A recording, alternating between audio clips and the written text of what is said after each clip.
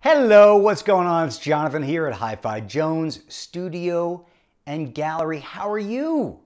Happy Friday, happy weekend. Today, we're going to talk about this man.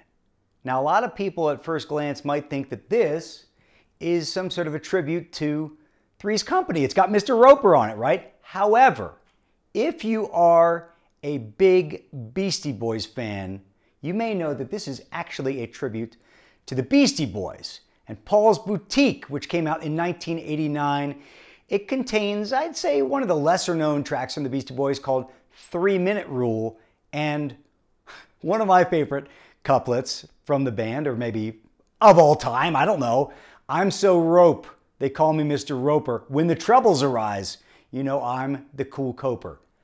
Paul's Boutique was not a record that I can claim to be into when it came out in 1989. I wish I was paying attention to music in 1989. Unfortunately, as I often say, I was probably listening to The Doors' Strange Days for the 8,000th time. However, this, Paul's Boutique, is in that rarefied air of albums for me, in that I do not play it very often because I never want to burn Paul's Boutique out. I love it so much.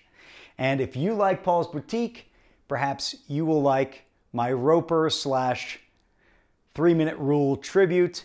All the stuff from the 1980s on HiFiJones.com is on sale through this weekend. You can get 15% off just by using the code ILOVE80s. And shipping, of course, is always free.